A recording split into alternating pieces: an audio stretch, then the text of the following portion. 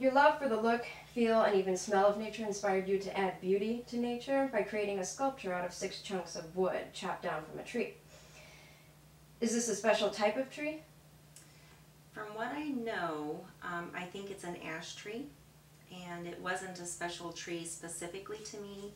It's just that I had an idea. But I believe it's an ash tree because I believe it's called a boar ash beetle, and it is killing ash trees. So what is the sculpture projected to be? That is a good question.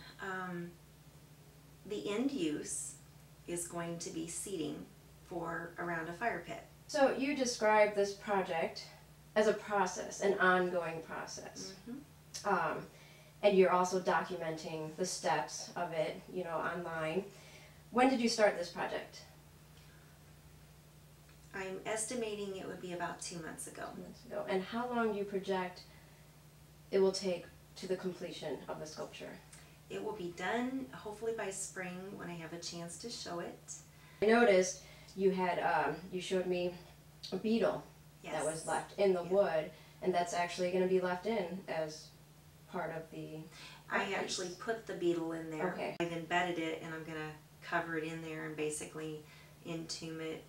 So do you have any plans for exhibition, and where do you plan to exhibit this? Well, my debut will hopefully be Uptown Normal. I've talked to Mayor Coos, and they have an area that is designated for sculpture